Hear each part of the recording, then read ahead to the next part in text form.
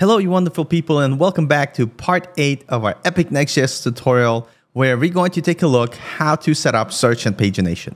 You could find the complimentary article that we're going to be using for code snippets in the description below. But today, we're going to take a look how to set up search and pagination inside of our application. So without any ado, let's get started. Currently, if you take a look at our application and navigate to our summaries tab, you're going to see our summaries. But what we want to do, we want to add a search box to be able to allow our users easily find items, especially when we have more than 2 items available. And we're also going to do the same thing with pagination. So getting started, let's take a look at our complimentary blog article.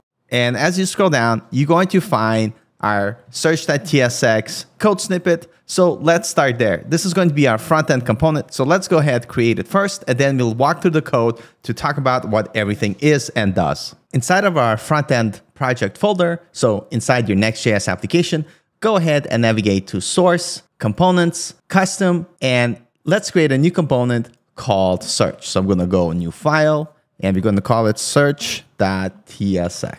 So let's go ahead, grab our code snippet, and paste it inside our code editor. If we navigate to the top, you're going to notice that we're using a library called useDebounce. Let's go ahead and install it now. So inside VS Code, in the front end of my project, I'm going to run yarn add, and we're going to use debounce and close that window. Now that we have debounce installed, let's go ahead and take a look at this code.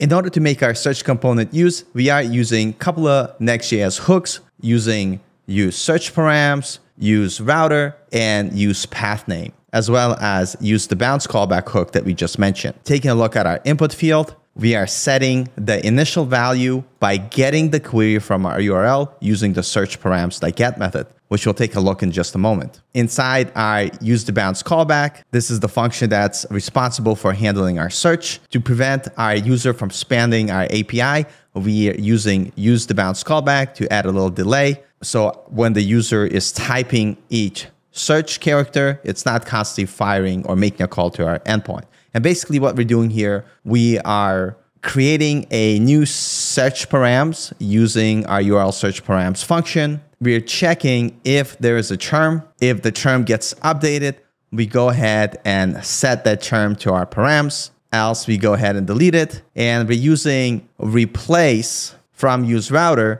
to go ahead and replace the URL with the parameters that we want to pass to our search. So if this is still a little bit confusing, we'll take a look at this component in action in just a moment. But referencing our blog post, you could take a look at each individual pieces in the Next.js documentation. So the useSearchParam allows you to hook into a client component that lets you read the URL query string that you get from the top of URL. The useRouter, and again, feel free to take a look at the documentation, allows us to access the router object inside of our function application. And we are using the replace method to prevent adding a new URL entry into the history stack. And you could take a look more on details in the Next.js application under useRouter. You could find router replace, and here it's going to go ahead and walk you through what we're doing. And here you could see that route replace works very similar to route push. The only difference is it's not going to continue to add new items to the history stack,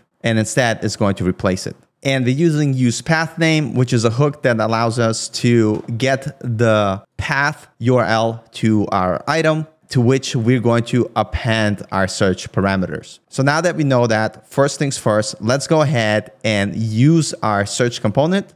So in VS Code, let's navigate to our app dashboard route in summaries, and let's go inside our page.tsx file. Let's go ahead and import our search component that we just created, and let's go ahead and add it in our code right before our link card grid. Now that we have our search component added, let's take a look at our front end. And now you could see our component.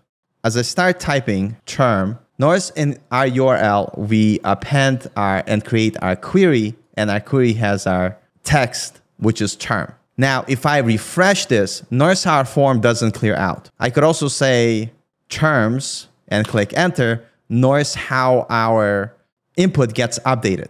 The reason this works, if we take a look in our code, back in our search component, we could see that we're using searchParams.get method we are looking up our query and we're returning the string for our query. So taking a look in our URL, notice we're looking up our query and we're returning our text, which is terms. And that's what sets our default value in our input component. Now let's take a look at the unchanged method. So as I type, this is a new search. Notice that our string of text gets updated after I stop. That is caused by our use-debounce hook with our 300 millisecond delay. So this way, we're not constantly calling our endpoint, but we're waiting for the user to finish typing the search param.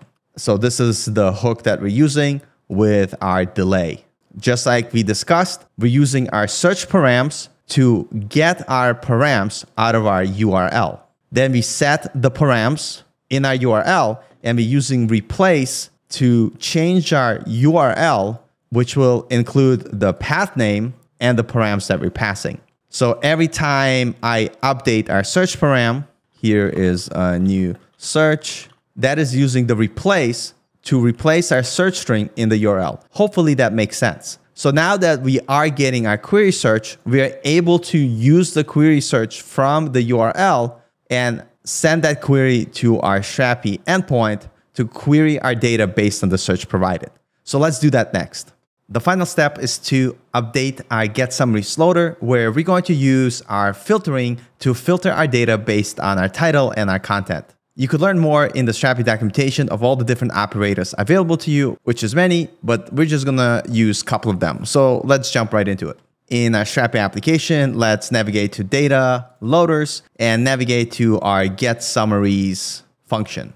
First, we're gonna update it by passing a query string that we could use as an argument. And then we're going to use our QS library to construct our filtering. And here we're gonna sort by created at field in a descending order. And for the filters, we're going to check the following fields. If the title contains the query string, and we're using contains with a I, which is basically going to be case insensitive. And we're going to check either the title if it contains the query string, or our summary content that contains a query string. And all we're going to do is append that query to our URL. Now that we updated our getSummaries loader, let's navigate back to our dashboard summaries page. And here we're going to see an error that is expecting a query string as an argument. You gotta love TypeScript. I'm a slow adapter to TypeScript, I'm still learning, but oh my goodness, does it save time. So now let's go ahead and update this by passing our query. And if you're wondering, where are we getting this amazing query? We're going to get it from our search params. So let's first create an interface, and we're going to say interface search params props, and we want to pull our query from our search params. We have access to that from the search params in our props. So I'm going to say search params, and it's going to be read only search params props. And next, we're going to create a variable to store our search param.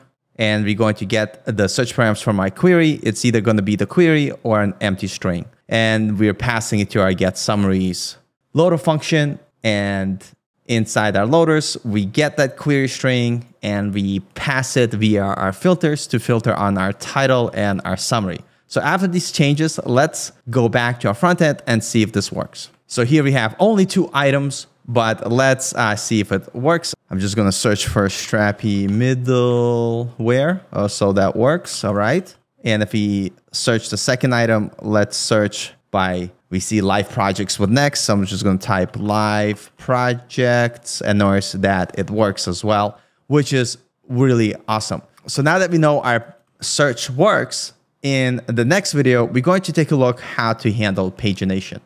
So I'll see you in the next video.